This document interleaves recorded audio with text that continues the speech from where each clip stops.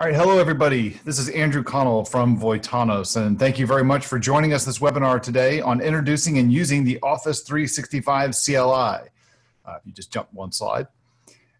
So my name is Andrew Connell. I'm your host for the webinar today. I am the founder behind Voitanos, and you can see a couple of things about my bio that you see there on the slide. I'm a co-host of a podcast called the Microsoft Cloud Show, founder of Voitanos, who's putting on this webinar today. And join with me today is Waldek Mastykarz. So Waldek, would you mind introducing yourself? Not at all.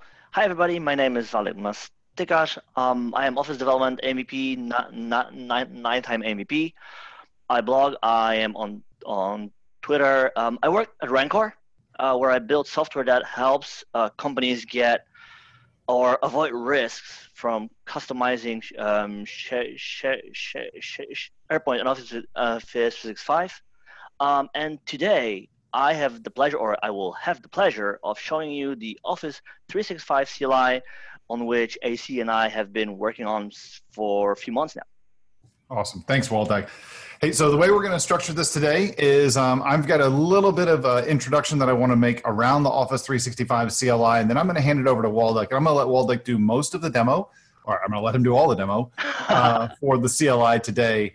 I will answer any questions that you may have during the webinar. So if you wouldn't mind posting them to the question and answer panel that we have here in the Zoom client, I'll keep an eye on those, answer any questions that we have. And then at the end, we'll wrap it up and come back. And if there are any questions we can take verbally, we'll do that at the very end. But I want to be mindful of your time here today. We've only got 30 minutes that we've set aside for this. So let's go ahead and jump into it. So if you wouldn't mind jumping a slide for me, Waldek. So like we said, we're going to talk about introducing the CLI, installing the CLI, using it, and then any kind of Q&A. The installing and using it, that's all Waldek. So let's jump into the introduction first here. So first, the Office 365 CLI, this is a PnP initiative from the SharePoint PnP group. And what I mean by that is that this is not something that is built and run by Microsoft. This is run for the community, by the community. Well, really, I think probably 50% of your dev team here, or maybe 60, 70% of your dev team are the ones who are presenting here for you today. So this is an effort that Waldek and I, we talked about a lot. Waldek has put really the blood, sweat, and tears into this. I've been a lot of the sounding board and some thoughts and stuff behind it as well in the background, but this is really Waldek's baby. What the 365 CLI is that it's best to understand it if you kind of understand what the motivation was originally for it and where the ultimate goal is for it. So Waldek and I we live on Mac OS on our MacBook Pros. We don't use Windows. And some of the management tasks that we have with Office 365 and SharePoint is all done, SharePoint Online, is all done with PowerShell. So things like managing your site collection app catalogs or your configuration around site collection. I said site collection of catalogs for run your CDN for Office 365. All of that stuff is done through PowerShell management, either from the PowerShell commandlets that Microsoft provides in the SharePoint Online PowerShell module, or through what's called PnP PowerShell, which is the SharePoint PowerShell modules that the PnP group comes up with that adds additional capabilities. The Office 365 CLI is a node-based app that you will install through NPM.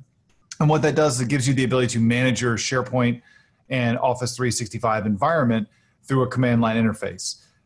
This is, again, this command line interface, because it's built on Node, is cross-platform. It works on Windows, Mac OS, Linux. Everything that you're going to see is available on all the different platforms. Nothing is platform specific. And it's kind of interesting, too, as Waldek shared recently in a PnP call, that about half and half of the people that are installing this are on Mac OS and half are on Windows. So it works the same way in both environments. You choose what you want. People say, why are you doing this instead of using PowerShell? Well, I mean, everyone's got their own preference on how you want to do this stuff, but this is really just another option on if you prefer a CLI approach, you prefer a cross-platform approach, this is your option today. The PnP group is working, though, on the side on taking what they've done around PowerShell and making it what's called PowerShell Core, or to be cross-platform. That still has a lot of work to be done there. But hey, you get an option. It's not saying one is better than the other one. It's just you got a couple different options of different ways of skinning the cat. You can get more information about it at sharepoint.github.io/Office365 CLI.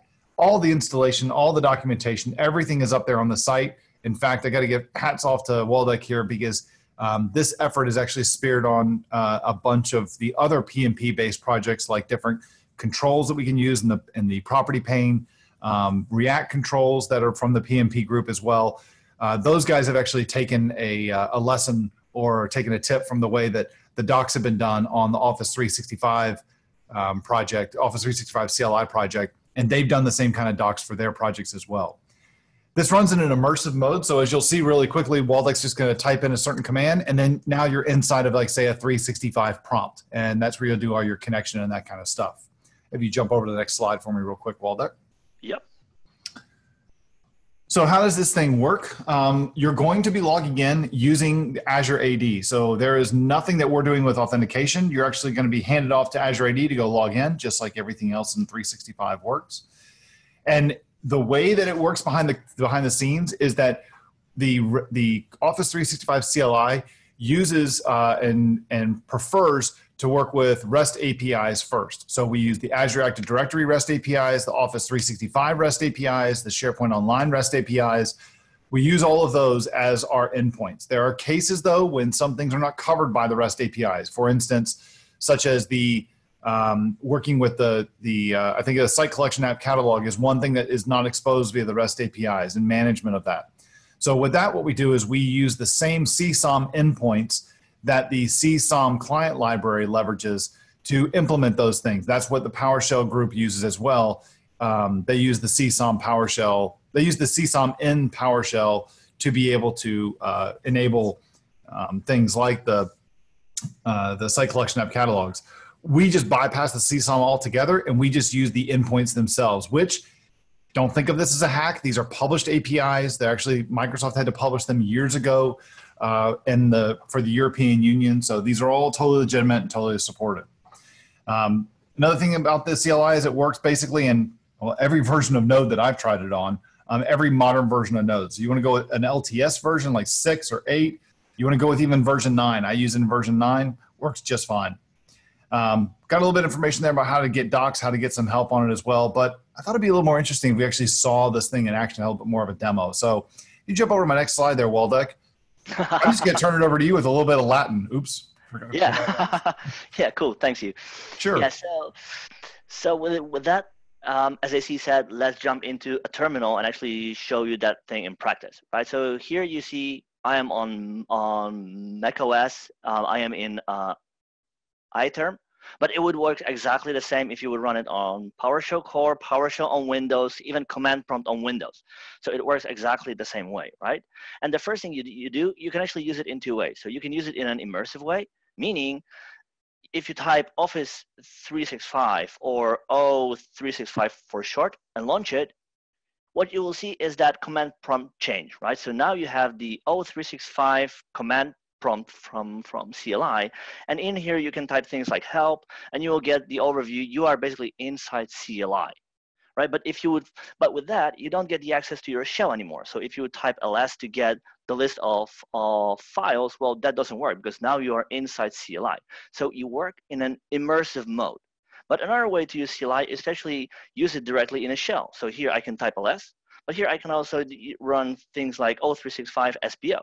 So with that, I will get a list of all SharePoint Online commands available in CLI, right? So if you run it directly in a shell, you have to prepend each command with O365 so that your shell knows from where to load commands and how to run them.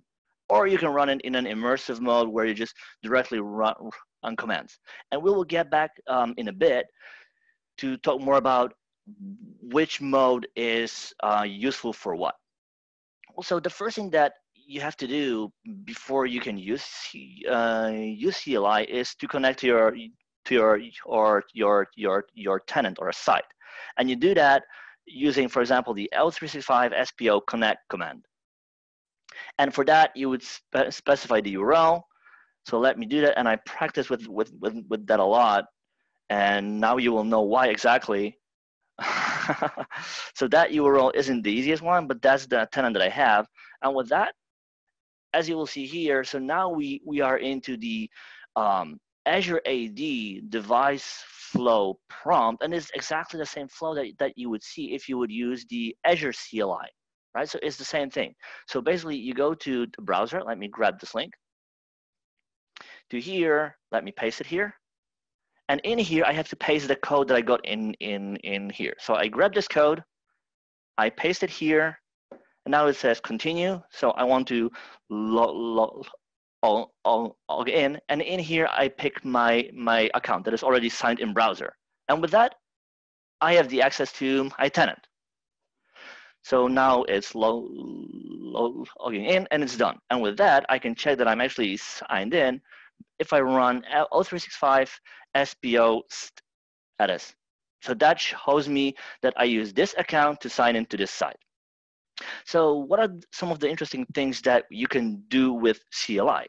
Right. So first thing is that when you get a new tenant, one of the abilities that are turned off by default is CDN. Right, and that's valuable because it allows you to improve performance of your of the things that you build in SharePoint, right? Because it allows you to deliver the files faster to your users. So with that, you can check whether the tenant or whether that's enabled or not by running SPO CDN get, and here you will get true or false. True meaning enabled. If you want to see a more user friendly string, you can add the -- verbose switch, and that will show you exactly the whole text. Well, the reason for which here you see that is true, so only the real value without any additional commands, is that you can chain these commands into a script, and then you pass the output of one command into another, right? And if we passed all of the output text, well, that would mean that your command to which you pass all of the output has to parse that. Right, so you can run it in two modes. You can run it when you work with it interactively, meaning you run the commands by yourself and you don't run a full script. You can add verbose switch to get a more user-friendly output, if you will. On the other hand, if you run a script, in that case, you want to ensure that the output you get can be passed from one command to another. Another interesting thing is that when you get CDN and when you enable it, well, there are two ways to enable it, right? You can enable it with origins or without. And when you provision it without origins, meaning origins are the locations in your tenant to which if you upload the files, these files will be served through the Office 365 CDN.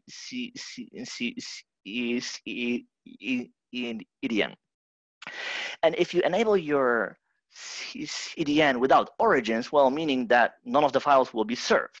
But actually, there is also one more thing that you have to be aware of, right? So let me show you the origins that are available.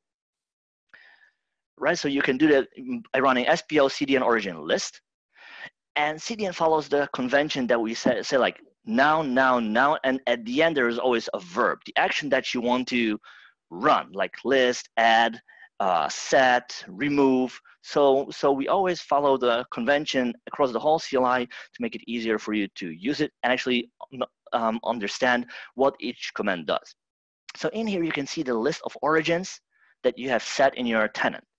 Now, if that last origin wasn't here, your SharePoint framework solutions wouldn't work because your CDN is enabled, but location from which the files are supposed to be served isn't there. So with that, SPFX wouldn't know how to serve it, right? So with that, you have to ensure that when your CDN is enabled, that this origin is always there, right? And if it's not, you can really easily add it by running O365 SPO CDN origin add, and here you would say origin R for short or full origin, and here you would say client side assets, period, right? And that would add the origin, and it always takes a minute for it to run. Now, another interesting thing in 365 that you have are tenant properties. Think of it as global config strings across a tenant. So to illustrate that, I have here a page in my site, and let me add to this a web part. So that's a web part that I've already built. 365, let me add it to the page. And what you see in here is that it says tracking telemetry not configured, right? So apparently this web part is able of tracking some stuff, but that hasn't been enabled. And that's exactly how it's being done. It uses for that a tenant property that isn't there. So for that, let me first check which properties are there. So for that, I will run SPO, storage entity. And what you've seen here is that we complete your commands, right? So again, here I will type STO, tab, and with that, we complete your input, making it easier for you to work with CLI.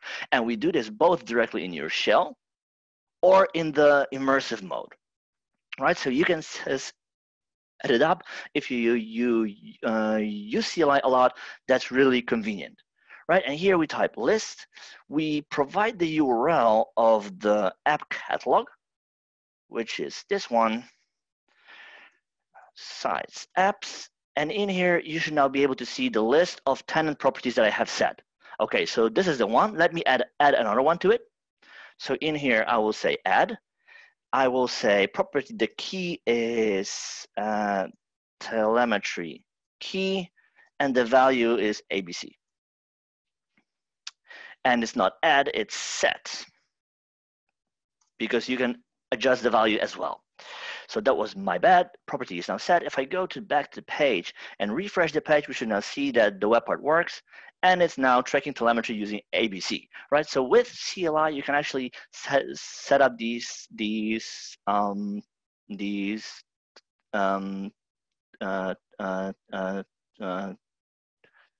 tenant properties as well. Another interesting thing is, if you look at SPFX, the framework, you can build two things, right? You can build a web part or you can build extension.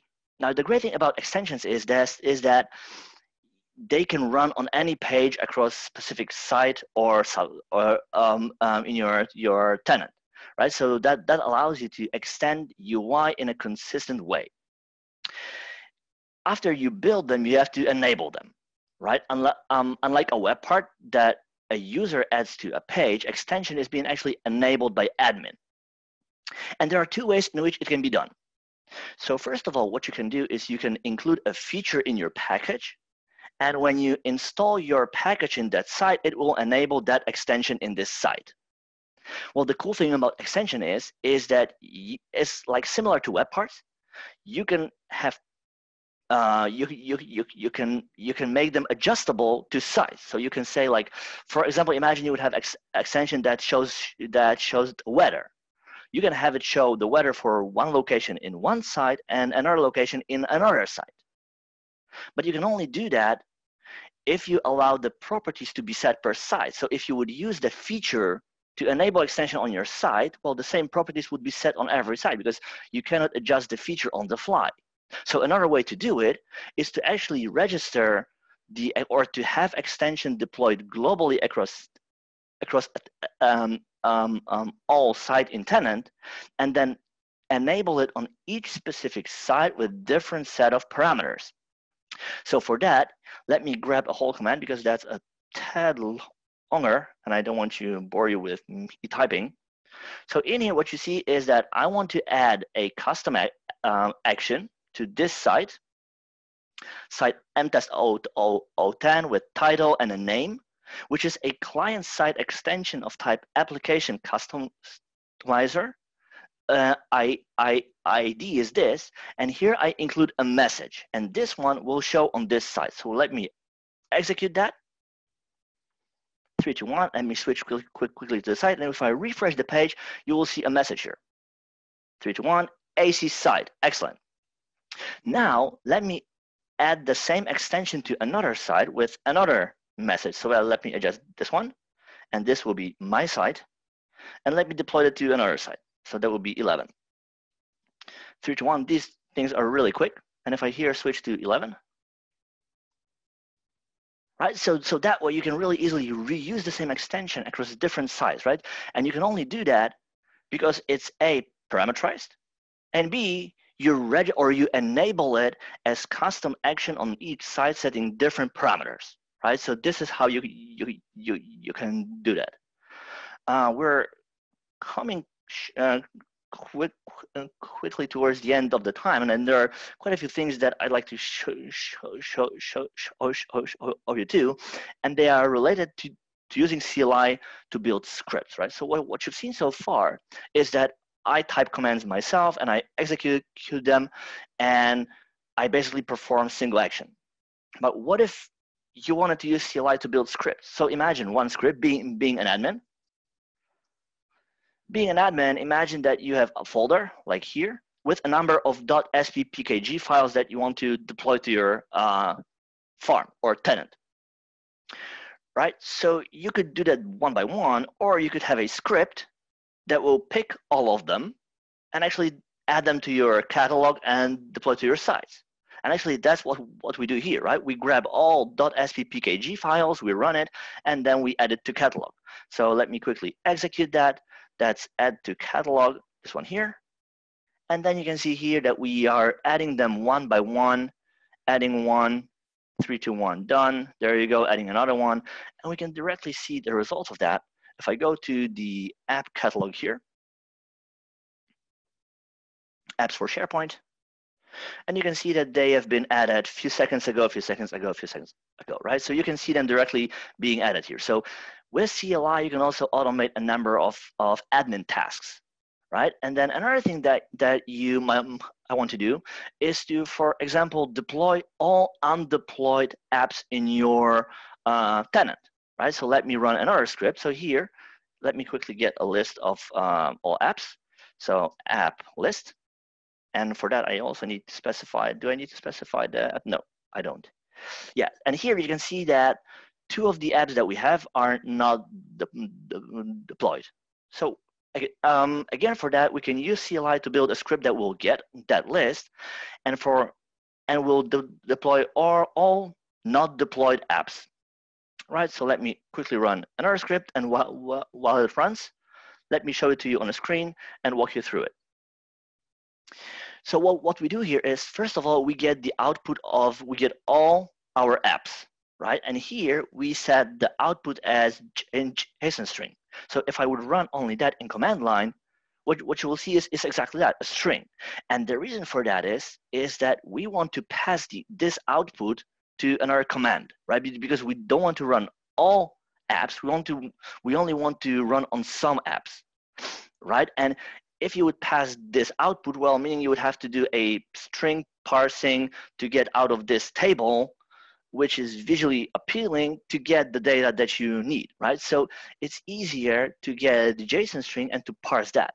So we pass all of that to a tool named JQ, and that tool allows you to parse a JSON string as object, query it, iterate over it, and all of that. And basically what we do here is, for the whole array, we want to get objects that are not deployed, and for each one we want to have an ID. So that basically gives us an array of IDs through which we iterate and then deploy them to a tenant, right? So that's what we do here. So another case of an admin task that you can use to simplify your life managing these apps. And to close it, another really cool thing is that if you build SPFX packages, well, you probably know commands like gal bundle, gal package solution, right, to build the project. But then you have a package, and then you have to manually drag and drop to your tenant or upload that. So why not automate it? So imagine that you could have one script that says npm run deploy, and you enter that, and that whole script will bundle the project, package it, deploy it to your catalog, or add it to catalog, deploy it to your site, and it will do all of that by itself.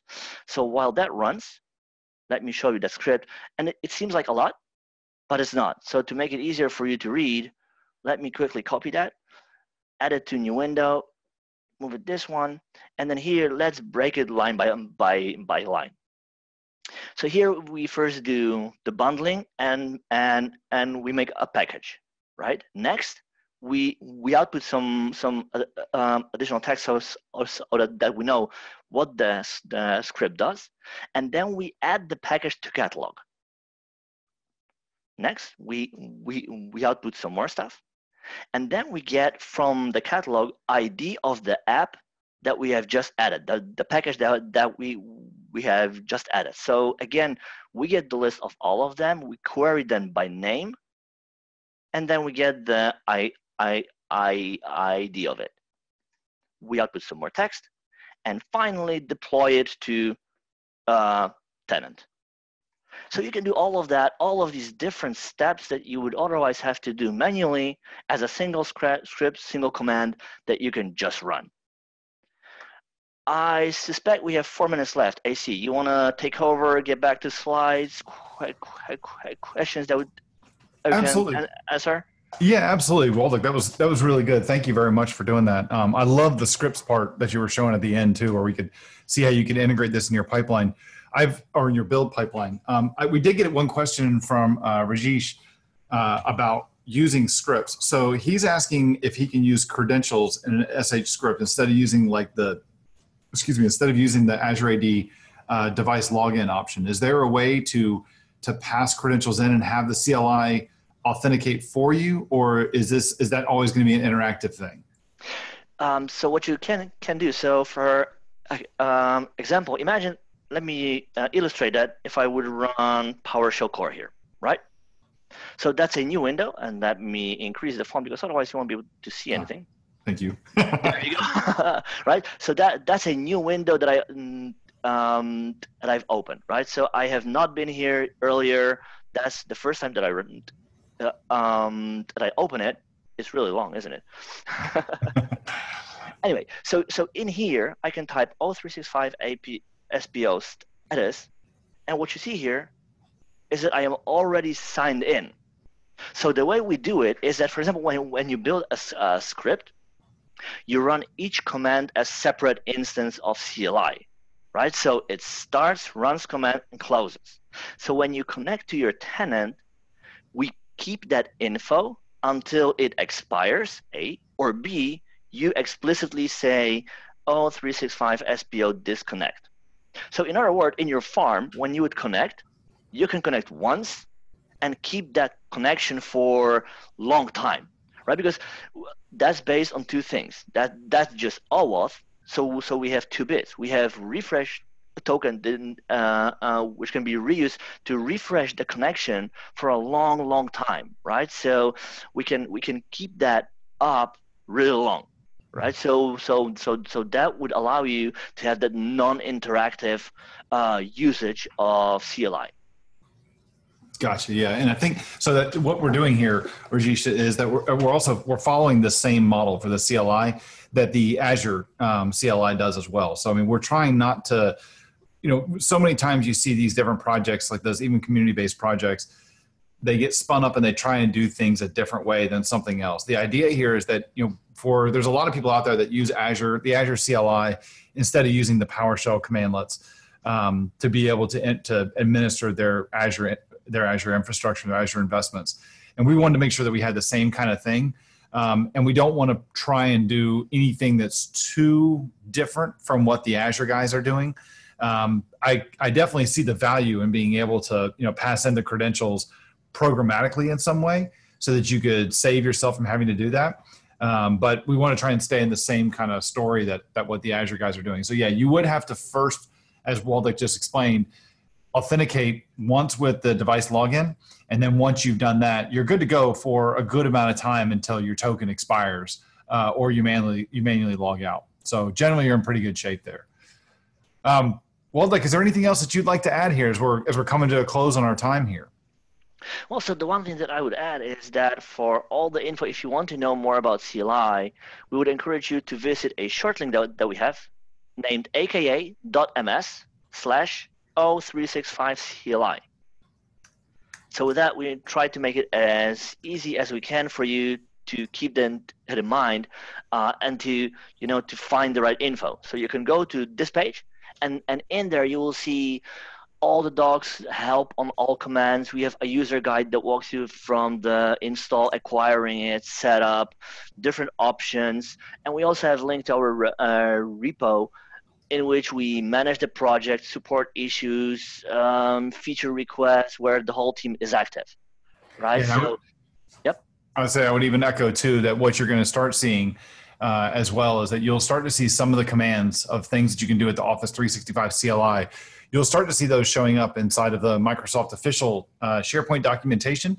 Can only really speak to the SharePoint guys, because once we start, get to the full feature coverage with SharePoint and we start adding things to say like Exchange Online or Office 365, or by hypothetically getting into Teams and stuff like that, that eventually you may see like documentation showing up for usage on those sites as well. We do know that the SharePoint team, though, has said that they're totally cool with us submitting updates. In fact, I've got a handful of pull requests that are on the docs that are waiting to be merged in, showing you how to use the CLI for managing your site collection app catalogs, for doing it with the ALM APIs as well, because right now it just shows the PowerShell interface from the PnP PowerShell stuff. So you got a lot of good stuff there. There's docs there on the site that Waldek is showing you. Get familiar on how to use the help command inside of the CLI. You can always just type in, help Office 365, like Waldek's doing, do help SPO. There's help for everything. You do help SPO, detail on SharePoint, help SPO app, and then it'll show you even getting more and more detail. And then do the first one, app add. Yeah, see, you can see even tons of additional documentation. It's all right there. The docs from the website, we make sure that everything is all current. We got really high standards for the project for getting new commands getting added in. So you're not going to find stuff that's poorly documented. As two people who are pretty anal retentive, Waldek and I definitely don't let that stuff fly by and get in the production releases. So hey, Waldek, thank you very much for taking the time to do this with us today. For everybody who's on the call, if you didn't get a question answered it comes up later. This webinar was recorded. It will be published on the Voitanos blog later today or tomorrow. And if you have any additional questions, a great place to do that is just go to the blog post where this recording is published and post your question in the comments so that everybody else can benefit from it as well. So Waldek, thanks a lot for joining us today. Thank you. And thank you everybody else for joining in. Hope to see you soon.